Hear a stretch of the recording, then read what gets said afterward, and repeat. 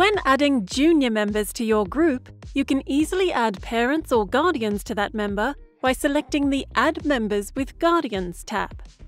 Fill in both the member and the guardian's information, and remember, you can add multiple guardians if needed. If you want to create an event for both members and guardians, you can easily do this by selecting both the members and guardians via the two tabs.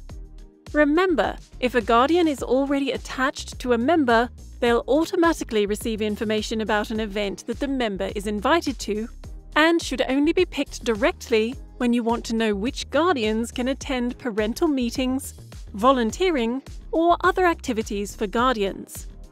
Once a guardian has received an invitation to an event, they can choose to answer on behalf of themselves as well as their child.